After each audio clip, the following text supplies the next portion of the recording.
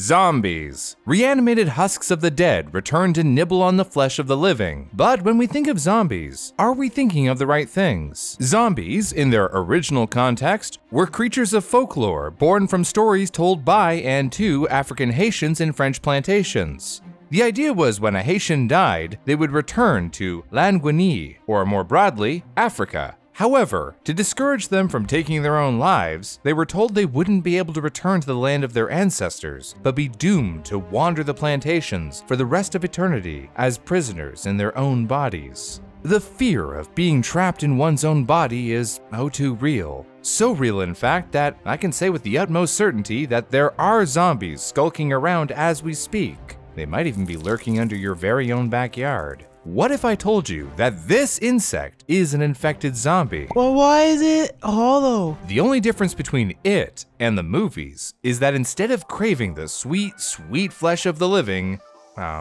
it just wants to freak.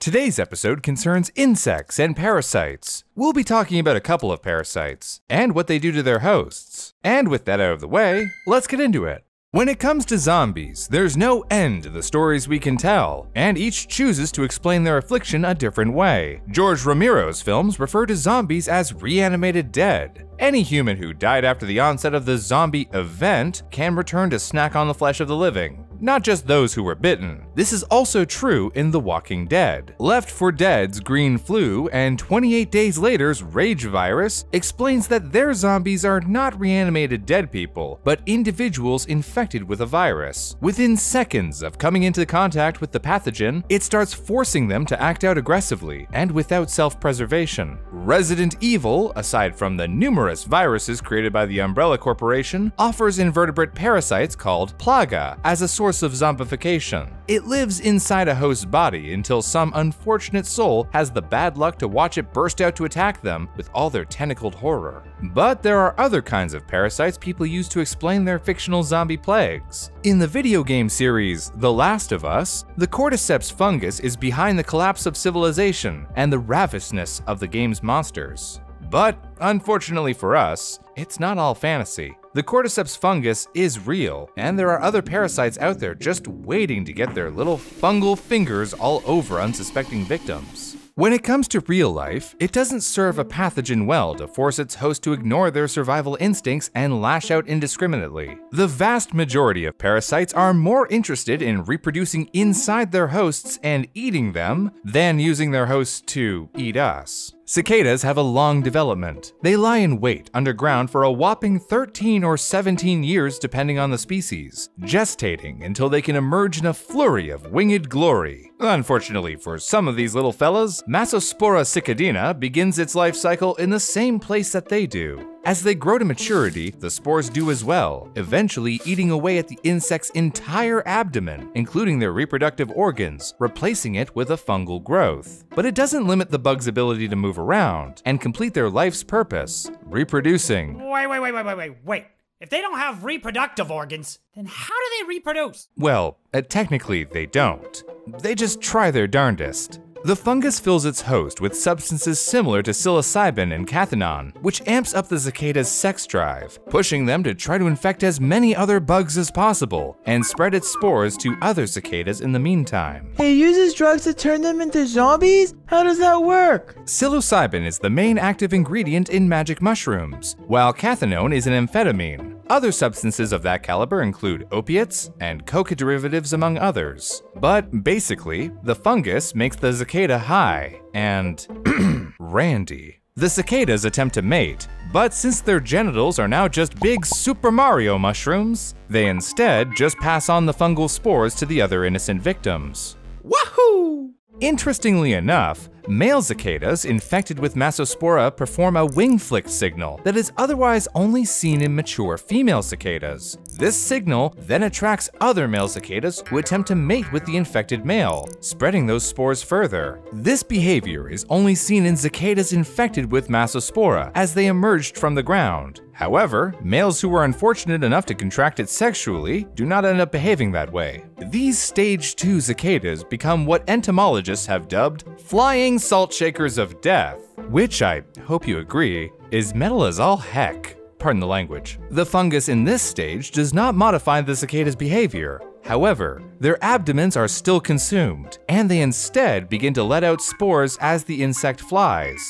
These spores will settle in the ground and wait until the next generation of cicadas crawl out of their mass nurseries, only to find themselves infected like their parents before them. For my fellow #gamers, you may be familiar with this next parasite. In The Last of Us, the Federal Disaster Response Agency calls the zombie illness cordyceps brain infection, which drives its victims to ravenously eat people before succumbing to the mushrooms. And also this? Oh God, what is that? It's a bad dream, but what's worse is that cordyceps is real. Otherwise known as Ophiocordyceps Unilateralis, this fungus is famously known for its ability to rewire ants of the species Camponotus leonardi into zombie harbingers of a fungal apocalypse. When an ant is first infected, the spores move through the bloodstream as single cells, multiplying as they go. Eventually, as their numbers increase, they begin working together to form small tubes through the ant's body. You can see how the spores penetrate into and permeate the spaces between muscle tissues in the ant. David Hughes, an entomologist at Pennsylvania State University, has also found that other fungal parasites which don't take over insects' minds also form around muscle tissue. But Ophiocordyceps is unique in that the formations around an ant's muscles are not simply there to sap energy from the insect. They also transmit information as well as nutrients. The cordyceps infection generates a sort of secondary nervous system around the ant's nervous system, hijacking it for its own nefarious purposes. To Hughes' surprise, however, the cordyceps fungus commandeers the ant's entire body, without ever touching the brain itself. That's somehow creepier, Brew. The whole thing is Creep City, but it's also Cool Town Junction. So, it takes over your body, but leaves your brain alone? What if you can still think while it's taking over, ensconcing you in a prison of your own bone? And all you can do is sit there and watch as you slowly wither away into a pile of fungi and flesh! The point is that cordyceps isn't doing the parasitic equivalent of pushing you off your bike and riding away. It's more like it installs a second seat and starts steering without you ever knowing that it's there. It does this by releasing a complex combination of chemicals into the ant's nervous system. Hughes believes that the fungus exerts more direct control over the ant's body, essentially puppeteering the insect's limbs. The fungus becomes the ant's brain, while the actual brain remains imprisoned. But that's not the end of this story. Cordyceps must do what all creatures are compelled to do. Eat! Sleep! Kill! No! Now that the spores have permeated every nook and cranny within the insect, it must find a place to reproduce. Once cordyceps has control, it will compel the ant to roam the forest floor, searching for the perfect spot to succumb to its fungal fate. The ant will climb up the stems of nearby plants to a height of around 25 centimeters, which contains the right temperature and humidity for the fungus's growth. As it reaches optimum heights and moisture, the ant will be compelled to bite down on the stem with its mandibles in a terrible death grapple, permanently locking the ant's jaws in place. When the ant is in position, the real show begins, taking place over the course of three 3-month phases. The first is the dead ant phase, which, as it suggests, kills the ant and prepares the body for the next phase. The second is the stroma stage, in which a stalk begins to grow out of the ant's head. And the last is the parathecia stage, where a large, fruiting body develops at the end of the stalk, releasing more spores into the air. Unfortunately for the other ants in the colony, this whole process is usually not far from where the ant was initially infected. If they're really unlucky, it will be right above one of their trade routes, and the cordyceps fruit will quickly spread their spores to the rest of the colony. It's fun to let our imaginations go wild and think about all the different ways that the world that we know could come to an end.